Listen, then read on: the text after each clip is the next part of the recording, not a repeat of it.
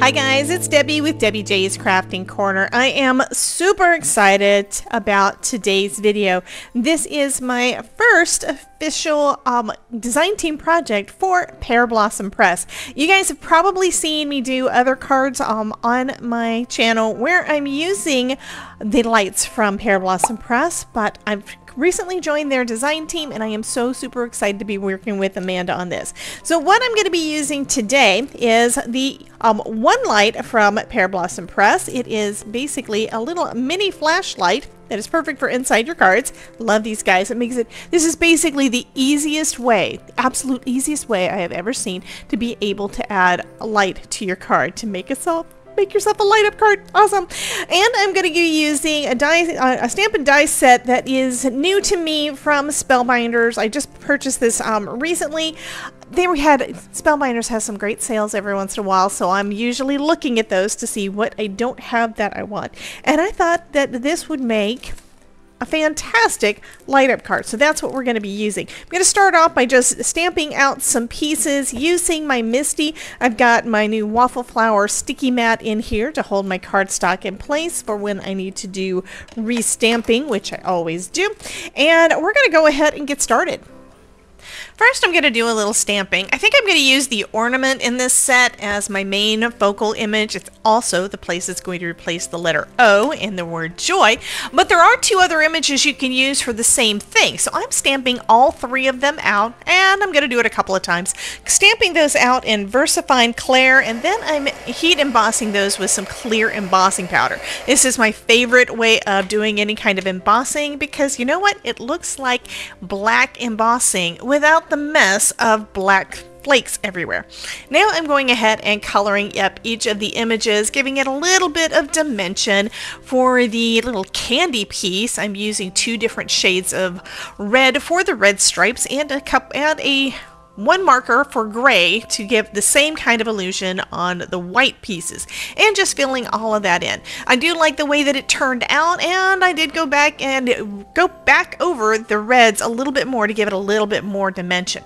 For the wreath, I'm just using a couple of shades of green. The little holly leaves are so tiny, you really don't have to do that. You could just go with one and nobody's going to know whether or not there's a little dimension there or not. And I think they turned out really cute. For the berries, I'm just using one of my red markers. The markers I'm using, most of the time what I use is my Spectrum Noir, and that's what I'm using today. I'm doing the same kind of thing with my ornament. Now the ornament, I'm doing the entire thing in a lighter blue-green color, just lovely, lovely color, and then adding in some darker to give a little bit of depth in some places. So around that circle, and then a little bit around the edges, and in that little tiny bit in the center. I want that to look a little bit more deep as well, and you'll see why in a minute when we get done with the card. So I'm filling all of that in, just doing some real simple coloring and using a little bit of grays for the ornament topper, and that's going to finish up the coloring. I did two sets, well, except for the candy one because I messed up the first time around, put red in a place that I wanted white, so I didn't do that one again. Now I'm gonna just die cut those out using my Platinum 6 die cutting machine and my Magic Mat. That's my preferred way to do any die cutting, and I love the way that the images turned out. They turned out so super cute. Now I'm going to go ahead and put the word onto the card. I'm wanting these to all say joy, so I'm using my ornament as the center place and as going to be the O, and then I position the Y and the J to the sides. I'm using the grid that came with my waffle flower mat to help me line everything up, and you can see that die cut one is going to go over the top. Now is the fun part. We're going to figure out where we want to put our light. I want the light to be right in the center of my ornament. So I'm getting that all lined up and kind of positioning it. You can move it around as much as you need to before sticking it down to see exactly where you want it. Now the little light, it's got a little LED light at one end, and then it's got a little button that you push to turn it on. So you need to know where you want that button to be. So I put a little pencil mark there. And now I'm using the stamp set from Pear Blossom Press. This is brand new and I'm so excited to get it. I love this.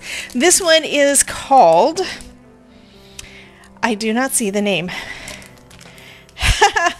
Anyway, it is one that has got all of the fun little bits on there for you to add to your cards so you know where to push the button. And I'm stamping that in some All That Jazz, the same ink that I used for the rest of the card.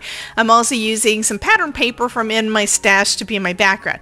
Now I'm going to poke a hole right in the middle of that stamped ornament. This is going to be behind where the die cut ornament is, and I can go ahead and get everything positioned perfect in place using some double-sided tape on the top of the battery pack to be able to stick that on to the back of my little white panel.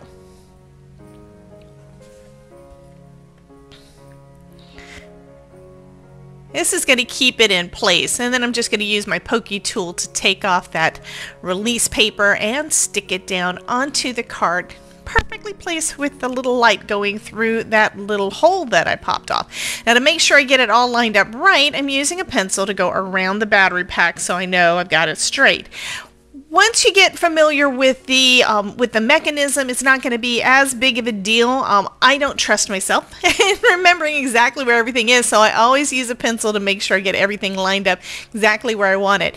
And as long as you don't push down too hard, you can reposition it if you don't get it exactly perfect.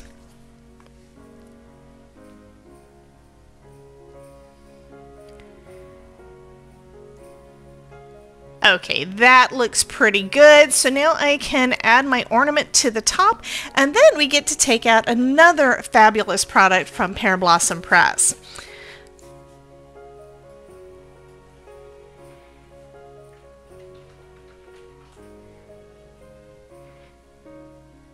I love the way that works out.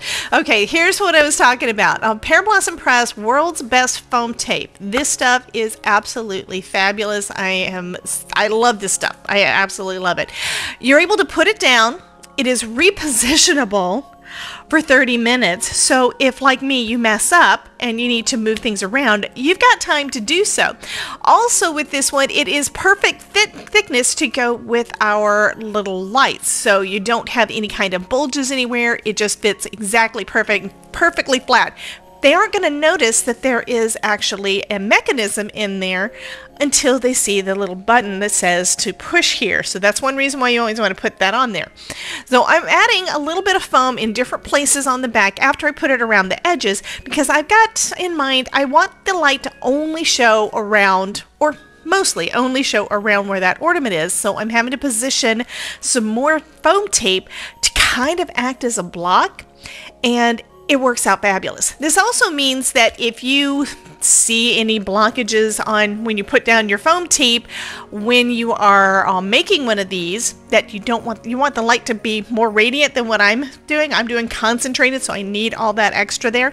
If you wanted it to be more radiant, you would of course try to make sure you don't put any foam tape there, because it will block the light.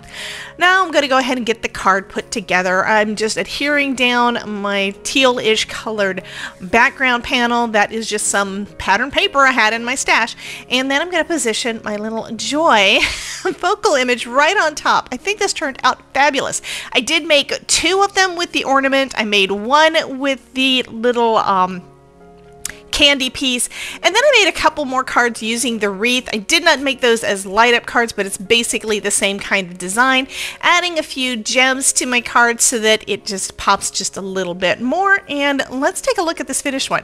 Lights up perfect right in the center of that ornament, and then we'll turn off the lights and see how that looks. I think it's fabulous. I probably could have used a little bit more blocking of the light on the right hand side, but that's also where the mechanism was, so I didn't really have space to put more tape down. I did 2, like I said, of that, and I'm adding the different gems, the gems I got from Cat Scrappy, and yeah, this is just, I'm sorry, from Scrappy Tales, and I think these are just so darling. So anyway, you guys have a wonderful day. That's going to finish up the card video. Be sure to check out this playlist on Pear Blossom Press to see more videos using lights, and I will talk to you soon. Bye, guys.